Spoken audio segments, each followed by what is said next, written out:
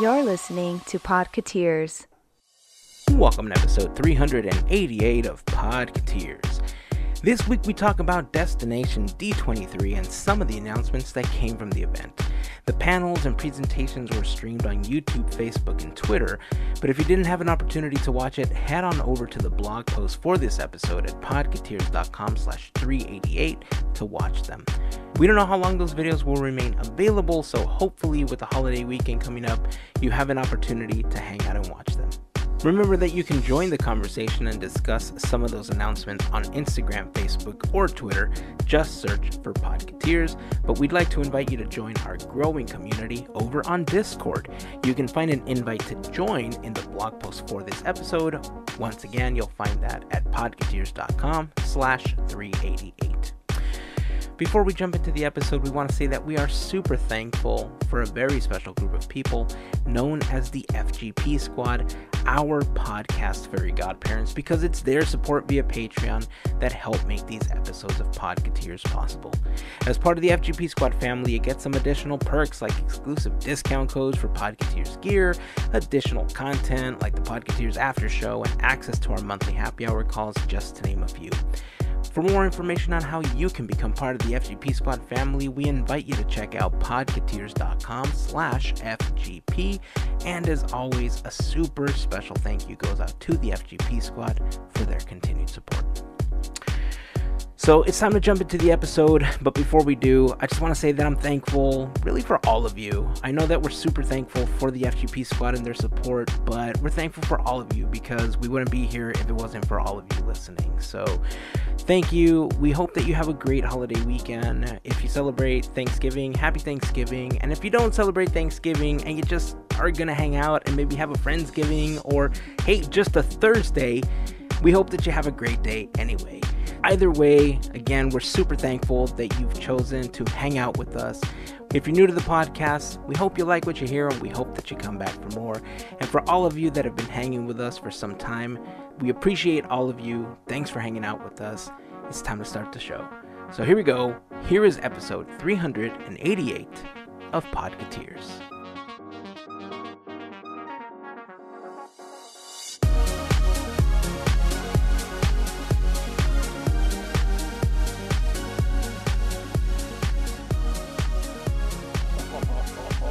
Really? Yo! Nailed it! Yay! Hey now! The dream is over, and I hate now. Anybody that understands that reference and that song takes you back. Mine was a different Hey Now, but that's okay. Which Hey Now were you thinking about? Mine's Larry Sanders Hey Now. Okay. All right. Hey Now! I watched all of the Larry Sanders show recently, so. Oh, You know, yeah. You're an all-star? I was thinking that too. Game on, go play. Yeah. Wow. Lots of hey nows. Wow. Well, did you know that all Hey that glitters now, is gold? Hey Now, this is what dreams Oh. are made Oh! Nice.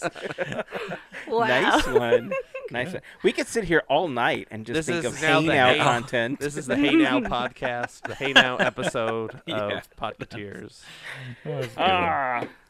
Well, how you all doing today? Good. Good. It's a Yeah. day. Yeah. It's a day to I don't know. Go. it's a day. It's a day to decompress all the news from the past week. I guess There has been so much this week. It's like a Thanksgiving fest. Yeah. Oh, a little bit, right? It's a cornucopia, if you will. There you Yeah. go. Of Thanksgiving content is and news. tomorrow. Yeah, if you are listening to this on release day, Thanksgiving is the day right after we release this episode. So if you celebrate, happy Thanksgiving. If you don't celebrate Thanksgiving, but you do the family thing, happy Thursday and happy eating day, whatever you want to call it. But happy day to you all. Mm. Yeah, it's been so full of news the last week that I felt we're going to need a 26-hour episode to talk about all of it. I'll Right. put on the coffee right now. How do we and we'll- compress it down to an hour, hour and a half-ish? thankfully we got together before the episode and we kind of hit some of the major bullet points, and we realized that the majority of our listeners are Disneyland visitors. You know, we do have some listeners and fans that listen on the East Coast. Some tend to frequent Walt Disney World more than Disneyland. But our home park, and the park that the majority of our listeners tend to frequent, is Disneyland. So we will talk about some of the news that happened at Walt Disney World, because this weekend was Destination D23. And for those unfamiliar, that is the East Coast version of the D23 Expo. It is held on alternating years. So you'll have Destination D23, and then you'll have D23 Expo, Destination D23, and alternating coasts, alternating years. And, I mean, there was tons of news the day, and this was really cool, right? Because one of the things that we've talked about is whether or not going forward, Disney was going to offer some kind of opportunity for you to watch the panels from the comfort of your own home. Now, they did open up the expo there, Destination D23. It was pretty full from what I could tell. There was tons of people there. There was tons of people posting on social media about being there.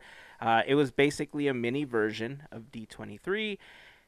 We always wanted Disney to have, well, not always. This was something that we talked about, especially when the pandemic started and thinking about how D23 was coming and everything. We were wondering whether or not Disney was going to have some virtual aspect of it, and we did. I don't know if they're going to do this for the D23 Expo, but for 2 days, they allowed us to view a lot of the panels that they had going on for Destination D23. If you started watching, of course, it was on East Coast time, Eastern Standard Time, 3 hours ahead of us, so you would have had to start watching at 6 o'clock in the morning, Pacific Standard Time, and it ran approximately until about 5 p.m. on that day, and there was tons of stuff, including announcements from Josh D'Amaro, which is how everything got started. There was presentations from Cirque du Soleil and the creators, things about the Galactic Cruiser, the Star Cruiser, more entertainment that's coming to Disney World, a celebration of the 80s at Walt Disney World, all sorts of stuff. And honestly, it really is a lot of content for us to try to focus on and talk about in just a single episode. So we're going to try to hit some of the main points. We're going to try to hit some of the stuff, especially that happened at Disneyland. But before we get into that, I do want to talk a little bit about this flood that happened at It's a Small World at Disneyland, because we kind of joked about it in the last episode, right? We're talking about how a very high up Disney exec decided to say, hey, you might be making the water come out of the attraction just by sitting in the boat. That was not the case, but the attraction did flood. Now, there are several reports about what happened, what may be happening, and how long the attraction might be closed for. As far as we can tell, some of the information that's been put out there, it looks like when they started to refill the attraction after the overlay change for the Christmas overlay, there was a leak in the actual structure that holds the water where the boats are, and that leak basically got bigger and bigger. They caught it several hours later. It ended up flooding the attraction, the basement, several other areas, and Disney hasn't officially put out word about how bad the damage is, but there are some internal reports. Again, take this with a grain of salt, because, you know, Disney might be holding off on giving official word because they might still be evaluating the situation, and they might be trying to figure out what they're going to do and how they're going to take care of it. But word from people that are close to the situation, cast members, have stated that it looks like it may have damaged some of the electrical components that have been down there since the 1960s. And if that's the case, it looks like the attraction might be down for a lot longer than was anticipated. I don't know if any of you remember, but something very similar happened to World of Color several years ago, which ended up causing World of Color to be closed for almost a year. So if that's the case here, it's unfortunate that it happened on the day, basically, that they were reopening it for Merriest Nights, kicking off the holiday season at Disneyland. It's sad, right? I mean, I don't know how many It's a Small World fans are going to be crying over it, but I don't know. I feel like It's a Small World, the holiday version, has become a bit of a staple for a lot of people during the season. I was sad. I, that was the one thing I wanted to go on when we went back. Opening weekend? I want to say for the holidays, and then we learned the day of that. No, it's closed, and it was just so sad. It was really sad, but to know of the extent, the damage, or the reports of what we're hearing, that stings, to know that it could have possibly ruined things that happened, decades ago. I really hope it could come back. And I hope, if it's not soon, fine. As long as it's maintained, as long as it's okay and nothing else is ruined. Yeah. So I'll wait another year. If it takes like, let's say 3 months to get it back up, they should just open it up. It's a Small World holiday anyway. Yeah. And just holiday in, March or whatever. Just run it the rest of the year. Because let's be honest, It's a Small World holiday is the best version of It's a Small World. It's a Small World. It's adorable. It's the superior version. I love It's a Small World, but It's a Small World holiday is my favorite. It's like the sleeper hit of the season. It's the best. I love It's a Small World holiday. And the facade you can't beat with all the lights and everything. It's great. Yeah, that's what I was gonna mention, Andrew. Thank goodness that the outside facade still is working, because if that was down, I think we'd be really saying a different story here about how sad that part of the park would look right now. Speaking of news that came out last week, right, which we talked about last week, they're revamping the other part over there. Past that is the Toontown, but other than Small World, you really don't have anything to go that direction right now, because the Fantasy Fair theaters closed as well. So it's like, that's something, that ride I do look forward to during holiday time. Me and my wife have plenty of pictures from the past of being in front of that front facade of the lights, which is cool. But yeah, the indoor displays and the music. Look, I get tired of hearing the Asylum, It's a Small World, after all version of, over and over again. So when it switches up for the Christmas time, it's a welcome change. So I will be with you, Heyzen. Hearing the reports now, after, like we were saying, when we got there the first time, we were kind of joking around about, I wonder how long it's going to be, who messed this one up. But when I hear electrical and the way Disney right now, I don't know how much they're doing with their facilities and staffing those positions. It sounds like they're going to have to do an outside contractor to get that back up and running. And when you do that, that takes a contract to be taken care of, and that just alone takes time to find out the right person that could do a job. If it's over a decade old, it might need to be updated. Yeah.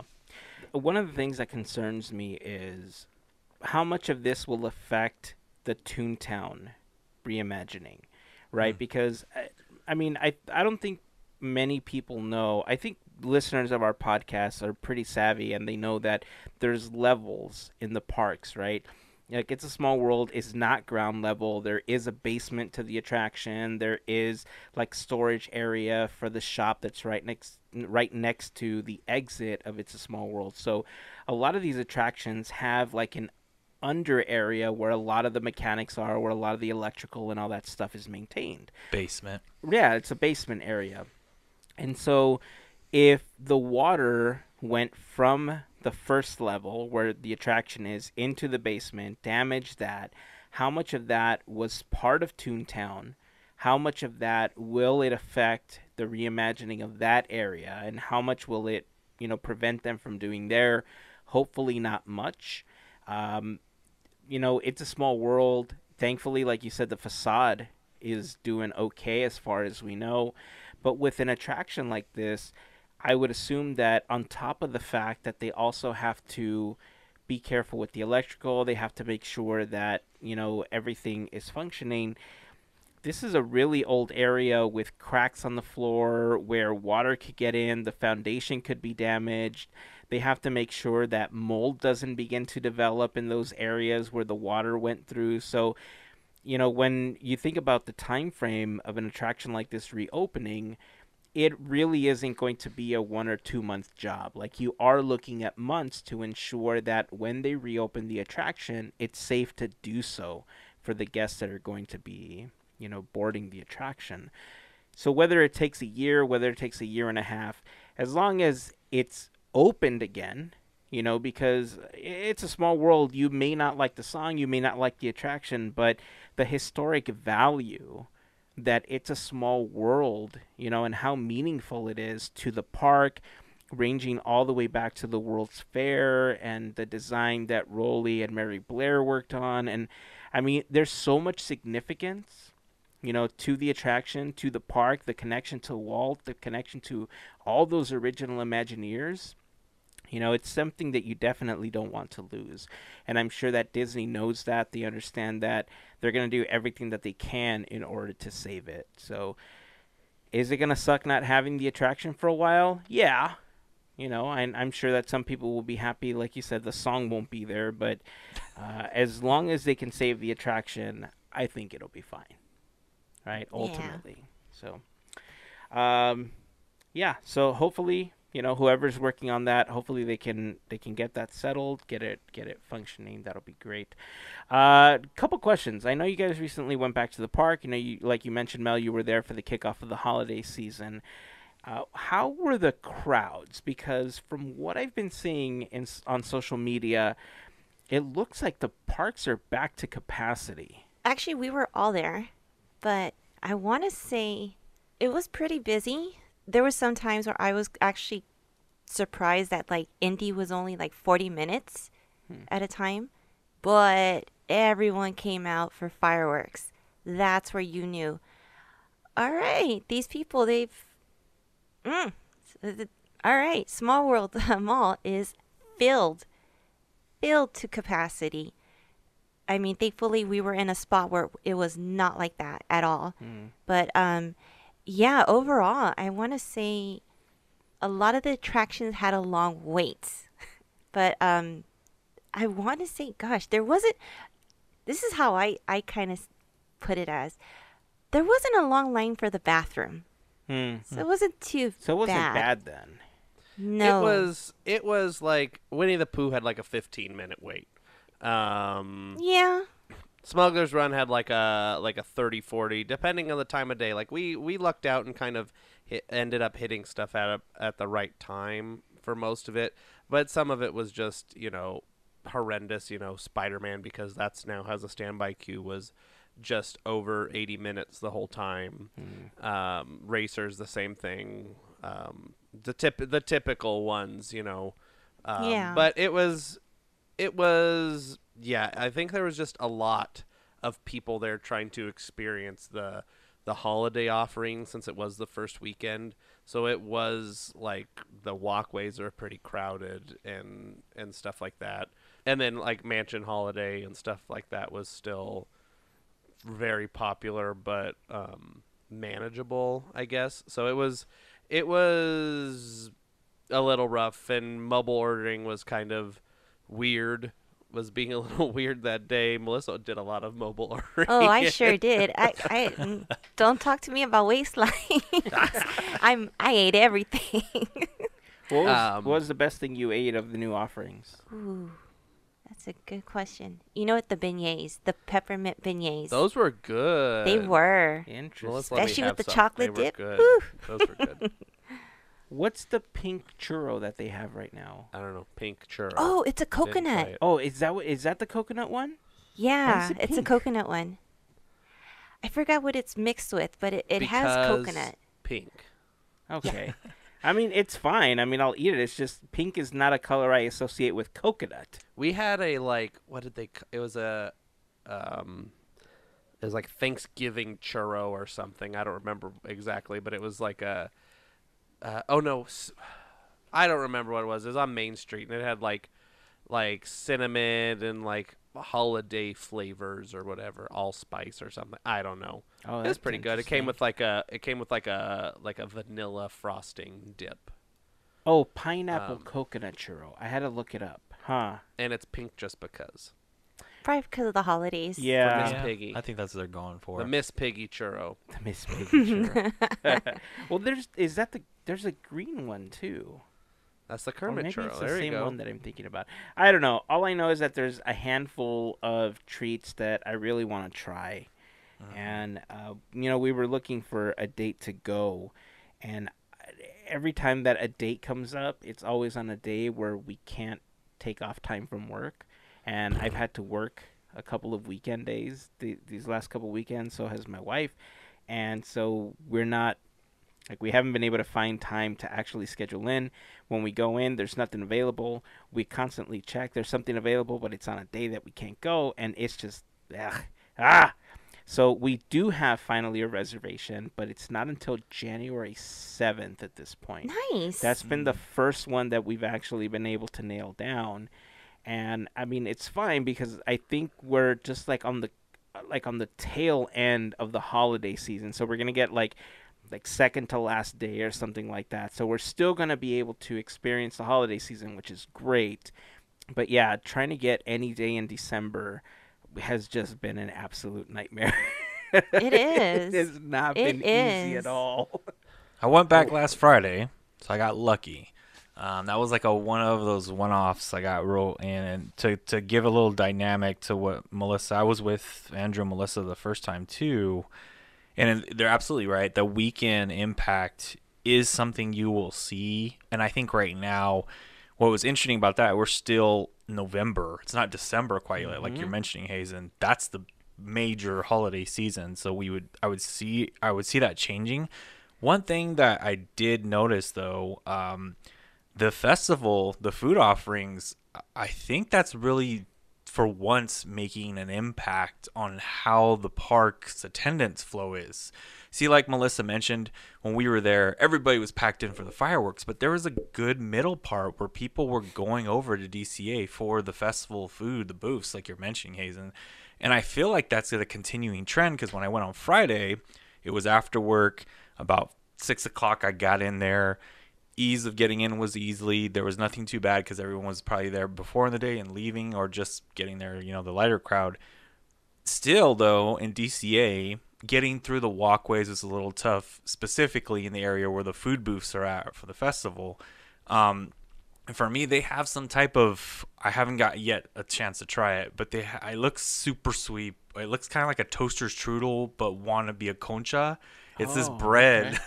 It has a ton of layers of that sweet bread that you get like from Mexican Panderia, but inside it has like a strawberry filling. I don't know the exact name of it. I keep forgetting what it's called. I know we mentioned it. Is it like a little round one, like two little round ones? No, I think it's just maybe it is round. I just know it's like pink and red. Yeah, and yeah, it has yeah. Like a white line. It's got like coconut shreds on it. Oh yeah, I think that might be it. That's the only one, and other than that, there's something that they just introduced. That's a part of the festival food offerings, holiday food offerings, but it's not a booth. It's the Paradise area where you would see like cocoa and that. They have another thing there that's like a tres leches pineapple small little pastry that they have there too. That's the two things I want to try. But other than that, I would think, going the time you're going, probably a key time if you want to knock out some food because this will still be there, I'm thinking. And I do wonder how the flow of crowds are going to be with that festival. Because, and one thing we went to see too was, it was probably one of my favorite things, and I don't ever forget about it, but it does hit me in the spot, is seeing the Viva Navidad show again. That was, man, that was just bring up, like you talk about a nostalgic moment. Just sitting there, I was watching everybody watch it for a minute, and I'm not gonna lie, I just totally got like a little emotional because it was just that pure joy again. Because that show has so much energy, and to see the cast members coming out from the back, getting ready to get into the show, and it's like, yeah, that was a cool offering again. Where I thought that was really cool. So I could see the crowds kind of moving over to DCA at that time. That's what I wonder how that's going to work at Flow. But fireworks, you best believe they might shift back over to Disneyland. Yeah. Yeah, the braids that you're talking about are actually one of my favorite, that you can get at a panaderia. They go by different names. I think depending on where you buy them, they go by different names, but one of the more common names is in Spanish, they're called kisses. They're called besos. Oh, And okay. it's basically like, it's two, like you said, it's two tiny conchas with like jam, and there's like smashed together like a sandwich, and they're normally either rolled around in sugar or in coconut shavings. Yep. And I mean, man, delightful, delightful. That's what I've been waiting on. That's the Yeah. one I'm going for.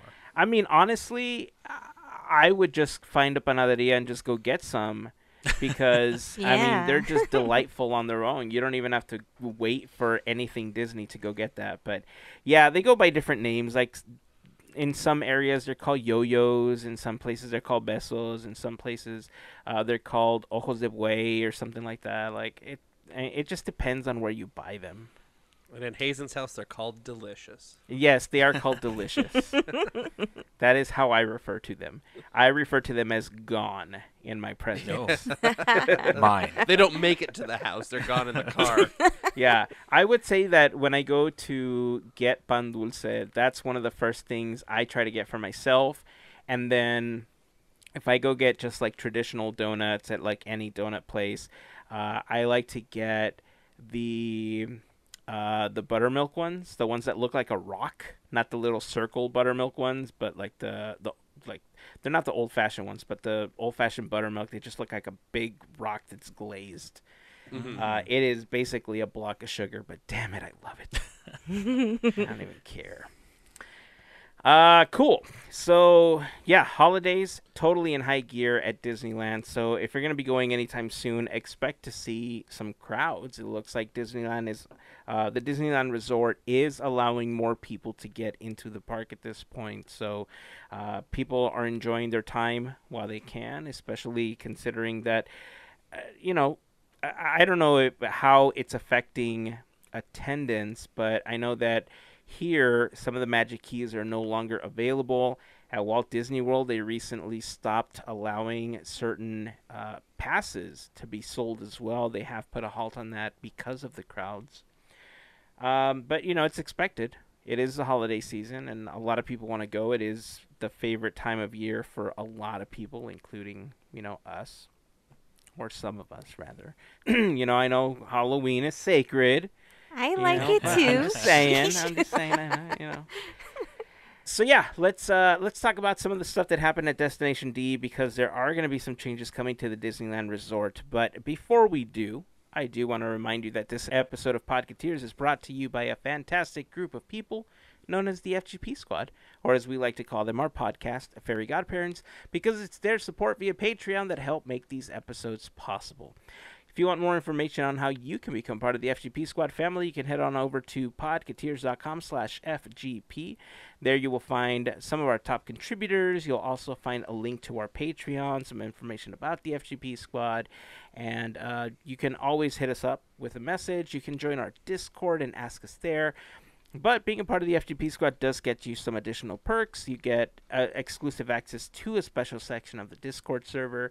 You get discount codes on Podketeers gear, access to new items before anybody else, access to the Podketeers after show, and more.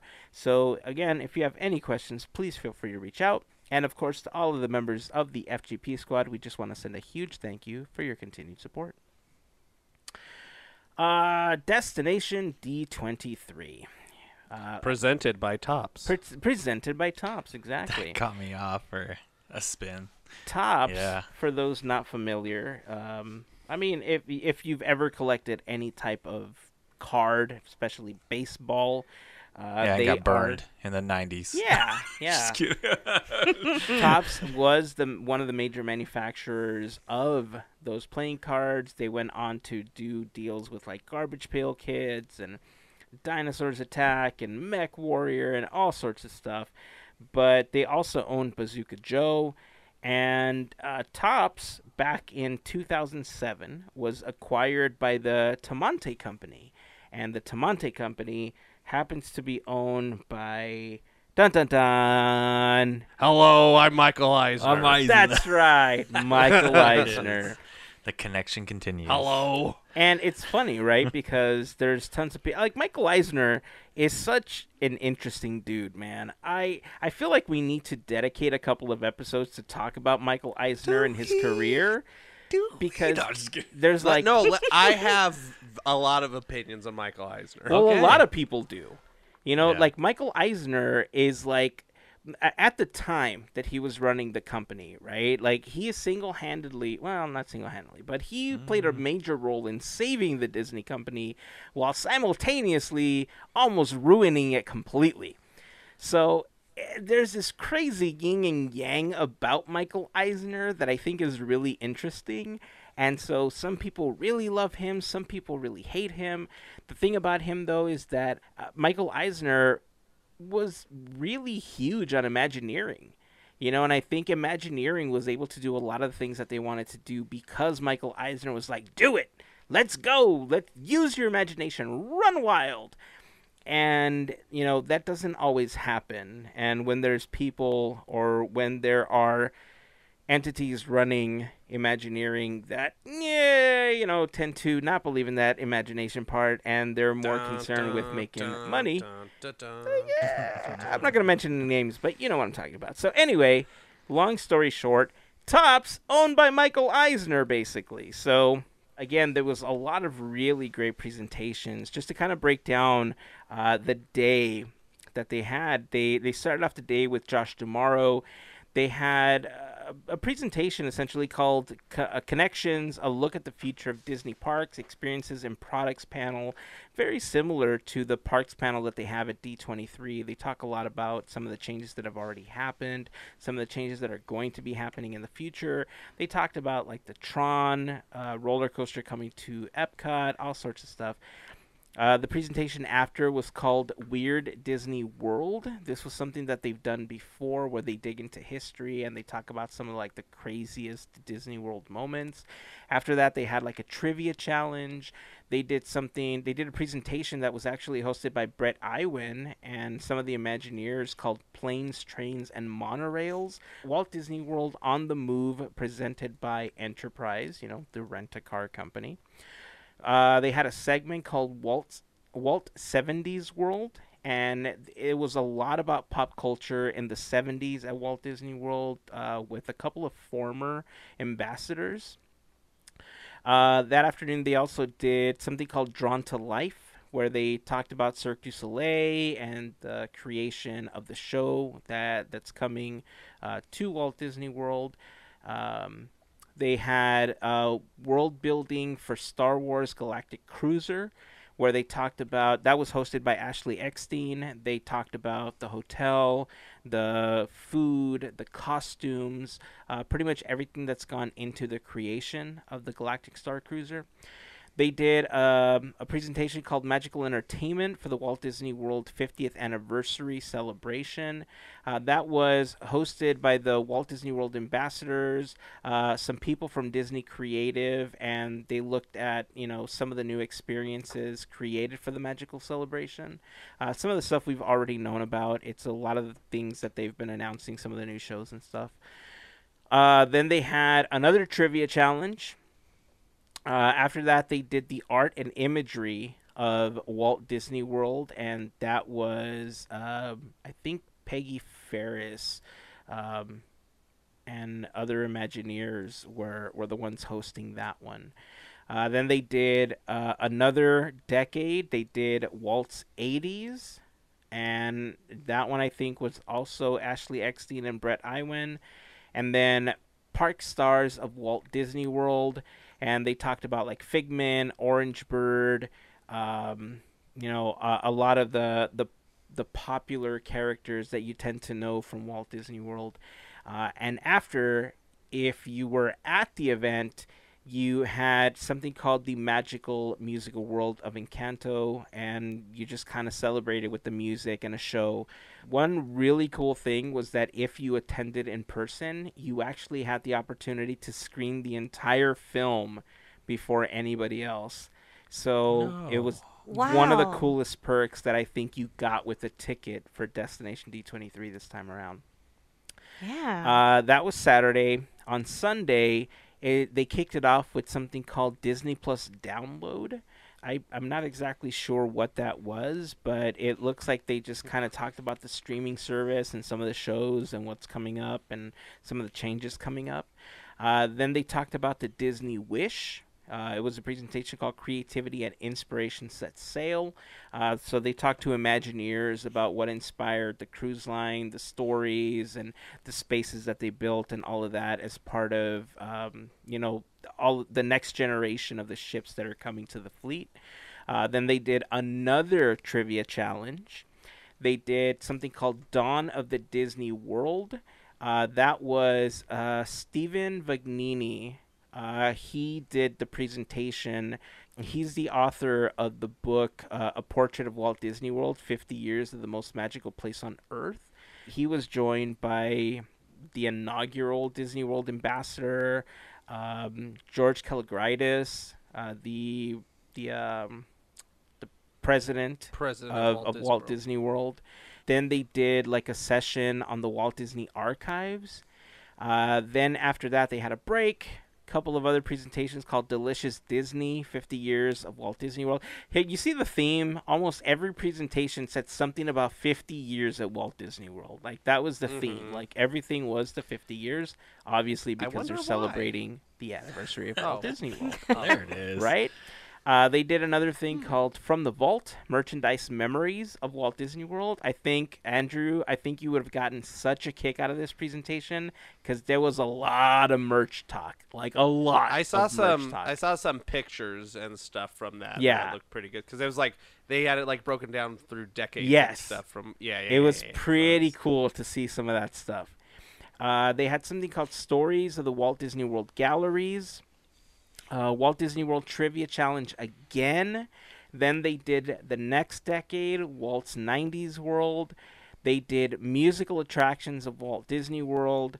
And then they had a fantastic finale. They just did, like, De Capella came out and they did some singing and all sorts of stuff, which was kind of cool. And then after that, they had a Disney Plus party for people that attended in person, and it was called Season Streaming's Ugly Sweater Party. So you were able to just kind of hang out and be a part of this ugly sweater thing that they did. But tons of stuff to do. 2-day event. A lot of... I'm not sure if they're going to be placing any of the presentations online anywhere. They did stream it live on YouTube, on Twitter, on Facebook. And I did get an opportunity to catch some of it. I was listening to most of it because I was working. I was doing other stuff at the time. As far as Disneyland is concerned, a lot of the changes and a lot of the things that are coming is, one, they announced that some of the things that we're used to seeing in the parks are coming back next year. Yay! Yay! Some of those include Fantasmic, World of Color. Those will be returning in 2022, and that parade is also coming back, the one with the old lights. So, that's coming back. That won't retire. Yeah, I mean, they could have said, look, we're bringing back Paint the Night, and instead they said Main Street Electrical Parade, but whatever. I mean, it is what it is. I know that there's tons of people saying, what? What? How dare you? Well, it's a beloved classic. I know Heyzen. it is. I know beloved by all. Everybody by all? must By all? Really? like. Everybody all? loves the Main Street Electrical Parade, presented by Sylvania, or whoever they're presented by. But everybody? Question mark. Everybody, according to them, it is a beloved classic. Oh, it's a beloved classic for a large group of people. No, is it by everyone? No. Everybody. Look, if you're new to the podcast, I'm going to say something that on many occasions has gotten me into some trouble, because I think Main Street Electric Parade is just kind of whatever, right? I mean, it happened. It's over. I understand the people that have a huge connection to it. But, I've told this story on the podcast before that I didn't grow up watching this parade. And so I don't have this, deep-rooted connection that other people have. I saw it a couple times at Disneyland. I saw it once at California Adventure on one of its 18,000 goodbye shows. And then Paint the Night debuted. I was like, ah! Yeah. Yeah. Turned into Can a we do this pterodactyl. again? And- Oh. That makes me cry. And that's how I feel. Right? And I know a lot of people don't like that, because they're like, Main Street Electric Parade is the greatest thing since sliced bread. But you know what else is better than sliced bread? Sandwiches. Everything else. So maybe not everything else, but a lot of other stuff. And in that list of other stuff is Paint the Night. There's gotta be a reason that they are not bringing Paint the Night back. Like, it just fell apart or something, because it was such a great parade, and they right towards the end they added a float. Yeah. Yeah. They're like, oh, here's an Incredibles 2 float. I'm like, okay, great, fantastic. Look, what you're saying honestly worries me, because that is quite possible. Right? Maybe they're bringing it back because something isn't functioning. Maybe it's falling apart. Who knows? We don't know that. But the fact that they're bringing back a parade that's already falling apart, so many years that it's been used, so many times that it's been retired. I mean, how many times have we said goodbye to that parade? How many people have bought those light bulbs? I know! I- So many. Everybody Let loves Let it my retire parade. forever. Your parade is dry and tasteless. No, I'm quoting the Golden How Girls. dare I don't know you. if anybody knows. Look, see, those magical notes, okay, those magical notes that launched the Paint the Night Parade, they make you feel inside, make you feel all warm and fuzzy, makes you feel good. You feel pixie You dust. do feel pixie dust. You Okay, do. from the moment you hear the bum bum bum bum bum, yeah, right, everything. Okay, it's upbeat, it's snappy, it's vibrant, it's Paint the Night. Mac is just beautiful. Everything about a Paint wild the Night call is beautiful. here. Everything about Paint the Night is beautiful. But you got, the original Paint the Night's bass. What's the bass of the music of Paint the Night? Baroque Hoedown. Yeah, that's right. It's the Thank Owl same. City True. for that. When can No, we do this yeah, again? No, it's they made the Baroque Hoedown. That's right, Owl City. Well, look. I agree with you. I agree that they did base a portion of the music for that parade on Baroque Hoedown, but you know what else they did that for? Dreamlights. Did we get Dreamlights here? No. Would I like to? Yes. Why? Because it's far superior to MSEP. I mean, but Dreamlights. Sorry. Dreamlights is just Paint the Night. I mean, it's basically the same. No, it's not. technology, Right? Am I They are very no, different. It's not. They are very They are different. very They different. Have a genie one. They are vibrant, and they are amazing in their own right. Would I like to see Dreamlights at Disneyland and Paint the Night at California Adventure? Heck yes. Are we going to? No, because they're bringing back Main Street Electrical Parade. Beloved classic. You know By what, though? all. I By all. Look. Everybody loves this parade. I'll just keep reiterating. This is what they're thinking. Everybody loves the Main Street Electrical Parade. There's the little bugs, and they make the commercial every time. They're loading them in the truck or driving them down the street, and they do the little shake. And they go. I don't know if you could hear it in my voice, but I did a little shake when I did the shake. And we saw it And happen. It's back. Yeah, We you did. saw it happen. So I get where you're coming from, though. I just I'm got just being a little stinker. I just got a message from my wife saying, MSEP is my jam. How dare you? How rude. Amen. No, just kidding. Preach. Lynette and I'll go. We'll go see Main You Street guys Electric. go. You know what, Parade. though? Like, I get it. I think my wife was one of the people that had an opportunity to see that parade when she was young, and she has that connection, and I get it. I don't want to take that away from anybody, right? I know I jest, and I know it sounds like I'm being a jerk about it, but I understand the connection that people have with that parade. I just think that after retiring it for 2,700 times, let it retire. Let's move on. Let's move on to Paint the Night. Let's do something different. But let it enjoy its retirement. yes, let it go to the Bahamas. Let it go to Cancun and enjoy its float self, like hanging out at, like, I don't know, let it go to Castaway Key. Let it go to a Disney resort and let it retire there and just enjoy its cruise. Aulani with the Main Street Electrical Parade. The Aulani Electrical Parade. They have to put sand tires on it or something to go on the beach, but you know what? Or just put them on barges and it'll be like the electric water pageant at Walt Disney World. There you go. That's funny. In the ocean. Yeah. Anyway, long story long. Do I want Main Street Electrical Parade back? No. Do I understand why they're bringing it back? Absolutely. There's a nostalgia factor after the park has been closed for so long. There's a deep-rooted connection that's going to bring people back to the park, as if the park wasn't enough to do that on its own. Bringing back something that, like you said, Andrew, is beloved by all. Obviously, is going to get people to buy tickets. For the people that have Magic keys and can't get in, it might even get them to purchase a ticket for the day.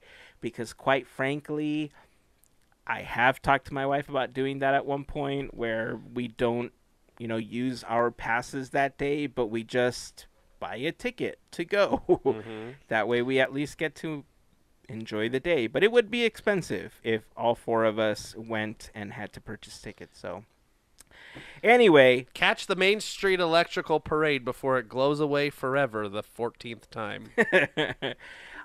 So as part of that presentation, I know we didn't mention this earlier, but I forgot to mention, and I need to mention that we saw the live demo of Project EXO. We talked about this back in episode 375. Imagineering had those like big feet and those big hands, and they were just kind of walking around, and we were talking about like what we would want to see. I was like, Hulkbuster! And then everybody's like Thanos and like Harold and all sorts of characters. Baymax would be really great characters to see with this type of technology. I really hope we get to see this sometime soon, especially on Avengers Campus. I think it'd be a really great place to display it. Another big thing that's coming to Disneyland in 2022, MagicBand Plus. Yeah. And one of the big features about MagicBand Plus is the ability to say, hey, Disney, play Podketeers. Now, at this moment, that's not going to do anything. Okay? That right now is not going to do anything. But years from now, when it's fully active and you're listening to this, one of your devices is going to start playing Podketeers. Why? Because that's just how the Disney app will work, considering that it will integrate with Alexa and Amazon Echo devices, especially when you're staying on property. Mm-hmm. I wanted to ask you about this one because we've seen this huge push to use the Disneyland app with our phones. MagicBands, it looked for a time like they were phasing them out at Walt Disney World, and now all of a sudden, boom, getting them at Disneyland. Thoughts on this? Oh, I'm for it. I'm for it. I loved using a MagicBand at Florida because you didn't need your phone. You just went, boop, scan, boop, scan. That was it. So the reason they could have been just bringing them back is because, no contact. And it was actually really, really, really easy to access, put money, do whatever you need to do. I'm excited. It's, yay. We've been I've been like wondering since then, since 2014, when would we ever see that over here? And hey, it's time, it's cool. I'm for it. I'm excited. How much are they going to be? I have no idea. Between $1 and $100. Yeah, I know. Somewhere in that Come range. on down. Right. There we But go. as long as they make it like work well, as I will definitely jump on the bandwagon. Like, I I I want it to be able to, okay, my ticket's on here, boop. I don't have to pull out my phone. My payment's on here, boop. I don't have to pull out my phone. My discount's on here. I don't have to pay out my phone. I can just doop, doop, doop, put it on the thing. Because, you know, I probably won't be having Genie Plus or anything anytime soon. So, you know, the Fast Pass part of it, where when we used it in Florida, it, you know, had your Fast Passes on there. You hold it up to the thing, and it shows you had a Fast Pass. If you don't have Genie Plus, blah, blah, blah, it's not going to work. But, you know, having your payment, your pass or ticket, your discounts, whatever, maybe your mobile order, something, whatever, I don't know, but as long as all those things are integrated in with it, that would make things a lot easier, because of having, you know, you have to scan your okay, pull out my discount thing, and PhotoPass, maybe PhotoPass has a QR thing too, where you just boop, everything's boop, boop, boop, boop. So that would be nice, where you don't have to scan, because I know a lot of those things, they have an issue with the, you know, they have to take out the phone, and then you have to get it in the right light and scan the barcode or whatever, when stuff with just NFC just works. So that's my hope for these, and I will definitely get one if that's the promise, the hope, and the reality.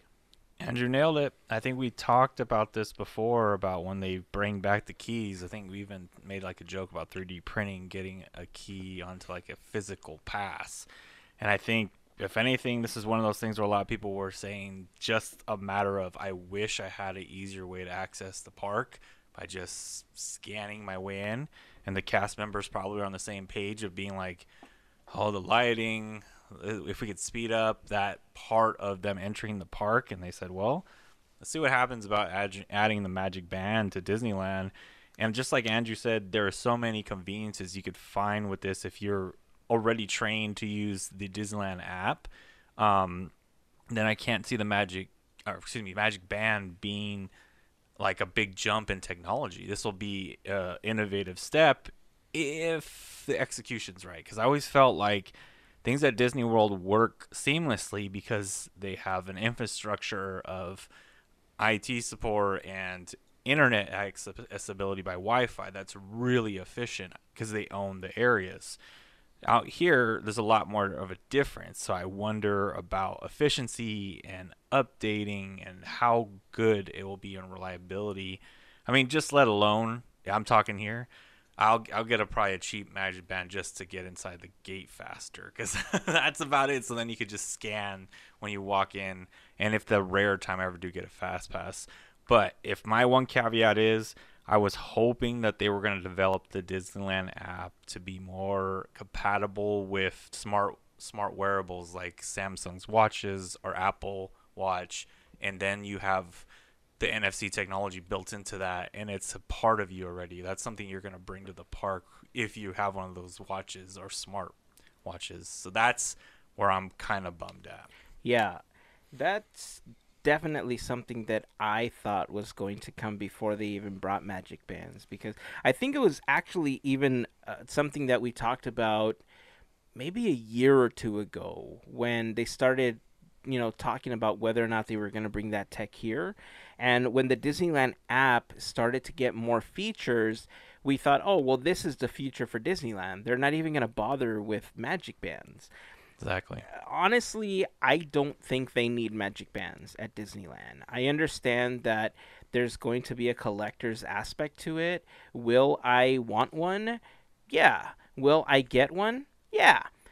But I don't think I'm going to use it, because everything that you're going to need is going to be available within the app that you're already carrying on your phone, right? And honestly, a MagicBand is far more limited than what you'll have available to you on your phone, because, yeah, will you be able to pay for meals? Sure, but how are you going to place that mobile order? You still need your phone. If you're going to get an attraction like Fast Pass or something, if you don't have Genie Plus, what are you going to need? Your phone. How are you going to make a reservation to get on Rise of the Resistance? You're going to need your phone. You're going to need the app to do that. So, honestly, the MagicBand is going to be really limited. I think just having the technology here, unless they end up expanding the MagicBand to have more functionality like that. How it will work, I don't know, because Larry, you make a great point that Wi-Fi at Disneyland is kind of spotty at best. And it's nothing like Walt Disney World because they have all of the infrastructure for it. We don't have that here at Disneyland. So how will it work? I don't know. But if it's going to be the standard MagicBand that you just kind of swipe like you would an Apple Watch or a Samsung Watch, or even swipe your phone to pay with Apple Pay or Samsung Pay, it's really just going to be for the luxury of saying that you have a MagicBand, right? Because it is going to be far more limited than the phone itself. Again, will it prevent me from buying one? Probably not, because it's going to be cool to have one, especially one that says Disneyland and not Walt Disney World or something, right? Will I get one, especially if there's a Haunted Mansion one? Heck yes, I will. Will I use it? Probably not, because the functionality... Main Street Electrical Parade, MagicBand. No. No. Paint the Night, yes. Beloved classic. No. That says it right on the side. So, yeah, I mean, I think it's going to be interesting to see how they integrate this. I think they're having a little bit of trouble just getting the hang of even doing reservations for things like Rise of the Resistance. There's a ton of problems with how they manage that now. And adding Genie Plus into the equation, now that they're actually starting a standby line for things like Rise of the Resistance, it's going to be interesting to see how things evolve and how they're even going to work, because there are going to be more growing pains as they begin to add these to the infrastructure of the park. I mean, I've thought about this for a couple of days as far as the announcement of MagicBands, and I can't see a use case for MagicBands that outside of like having a MagicBand, like functionally, like why you would need one at Disneyland, unless they're going to add more functionality to it. Like if you own one, you get first dibs at a Rise of the Resistance like reservation or something. You know what I mean? If you're staying on property, then yes, I think it will have ton more functionality, because when you're in your room, you'll be able to get Alexa to do a lot of that stuff for you if they program it as one of the actions, or what do they call it on that device? Skills. A skill. So if it's a skill that they teach that works on property, then yeah, tons of functionality. But you're not going to be carrying that thing around with you in the park, right? So but I'll try. Yeah, I mean, you're going to have to ask a lot of people to plug that thing in, or that's going to be a massive battery pack you're going to be carrying along with you. Don't you worry. And then I'd have to worry. Then I, just connect it to my hotspot on my phone. I've got it figured out. It'll be fine. I can imagine Andrew carrying a big old backpack and a USB port with an Echo just no one hanging say the over. word. Don't say it. Don't say the word. Nobody. Oh, there she goes again. Hey, Alexa, play Podketeers. I'm sorry if it triggered that for anybody, but that was fun. Yeah, so I'm interested to hear what everyone else thinks. MagicBand's definitely something that's been Disney World based for a very, very long time. I think this would have been really great years ago here at Disneyland, especially before the app became such a big part of the Disneyland experience. Now it just kind of seems like, hey, give us $50 for a MagicBand and we'll give you half of the functionality or less that you have available to you in the app. Maybe that's just me. But if you think there's a use case for it, I'd love to hear it. Join the conversation over on Facebook, Instagram, or Twitter. But we'd love to have you join our Discord server so we can continue the discussion there. And look, maybe there's people out there that have used the MagicBand and know that there's more functionality available that I'm not aware of. And if that's the case, I would love to learn more about it. Because if that's the case, I'm going to feel better about investing in a MagicBand, not just for the collector's aspect of it, but actually getting a tool that I can use when I go to the park. Man, there was so much more that I wanted to talk about, but we're already at the hour mark, and I know that if we start with other stuff, it's just going to turn into like another hour or two. Oh, yeah. So I think this is a good place to end today's episode. and then we can continue talking about some of the other stuff, later on. But was there anything else that you guys wanted to comment on before we wrap up today? Well, yeah, if we're going to save stuff, there's lots of stuff, but if we're going to save stuff, I won't talk about it. Well, I know we're going to save stuff, but I do want to mention when Josh Tomorrow did the demo for the new lightsaber. Oh, dude. It looks so good. But he always holds it so weird. Right? He holds it like a weird robot, like he's trying to hide something. I don't know what he's doing. It's like just stands so still and holds it like a weird statue. I don't know. You know how he holds it? He holds it like he's about to bat something with it. Like he's playing baseball. Yeah.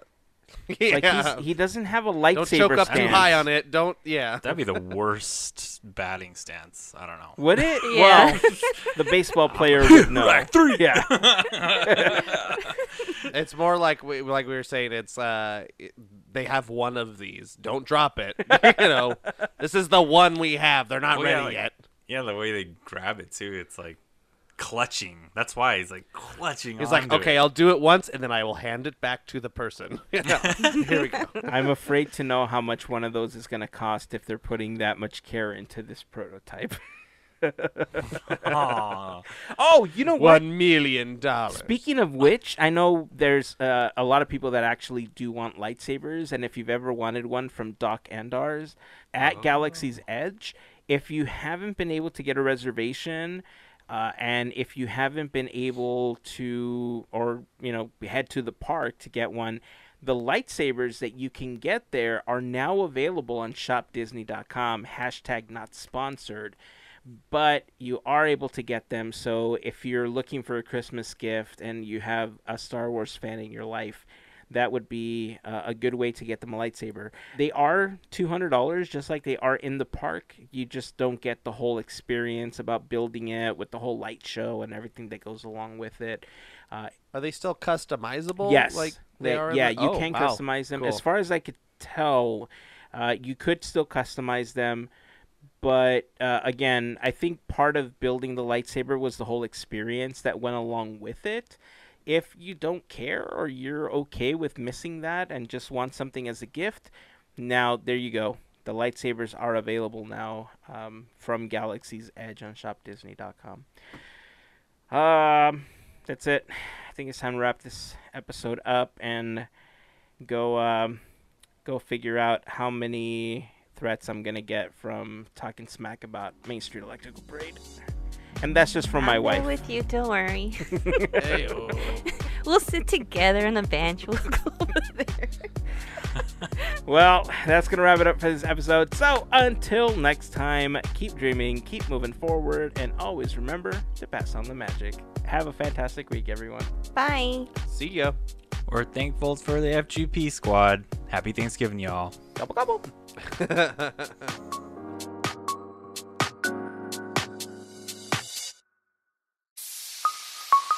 Part of the Podketeers Network.